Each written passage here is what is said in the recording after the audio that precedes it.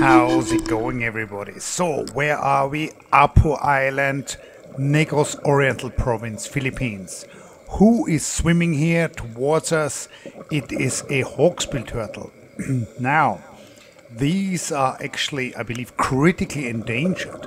So there are not a lot of places where you can see them. However, in Apo Island, they're not even particularly rare.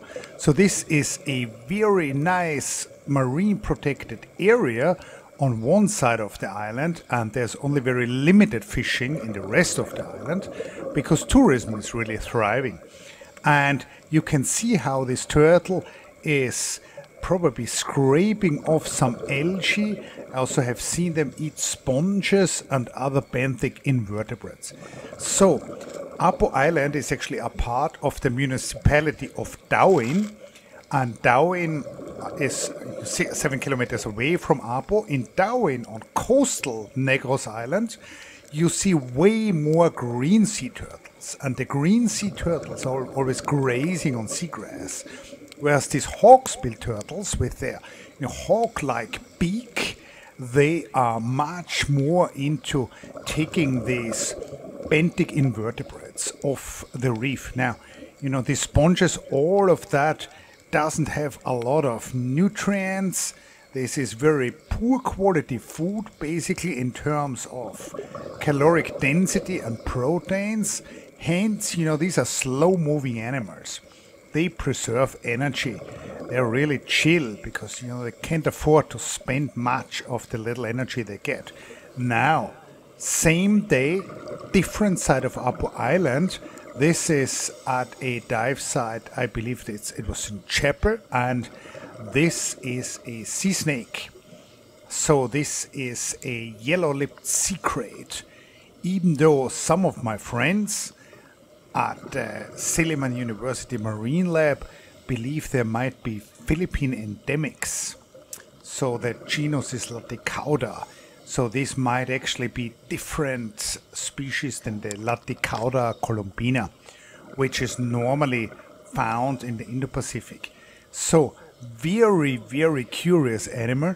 These can actually take up oxygen through their skin, so they have actual underwater respiration. They're not just gaining oxygen from the breath hold and from the oxygen stored in their tissues and in their lungs. And you can see this has been already more than a minute now that I've been following this sea snake, and they barely breathe. It's actually very rare to see them breathe. So this one is going along the reef, very different to the sea turtles, which are just grazers. This animal is a predator. It's a hunter, and it's hunting small, cryptic, crevice-living fishes like eels.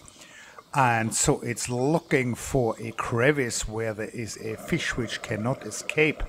Now, the relationship of these two divers is neutral. They don't really attack, and that's good because they're highly, highly venomous animals. But they're also not really bothered by divers. However, when I was following this one, it decided to go deeper and deeper. And at the depth of 31 meters, which we're going to reach in a minute, and you can also see that the light is becoming greener and grayer here. So this is an indication that we're really deep.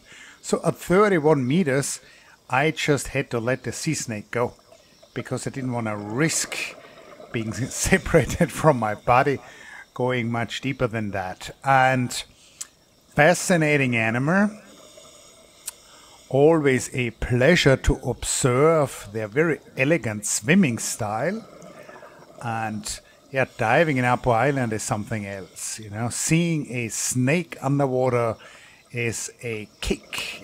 This is not something you would normally expect. There are these harmless little colorful fish, and all of a sudden, there's a 1 meter plus very venomous snake, which fortunately, doesn't go for you, but still this is a exciting animal to follow. So have a good one and see you soon. Buy my book.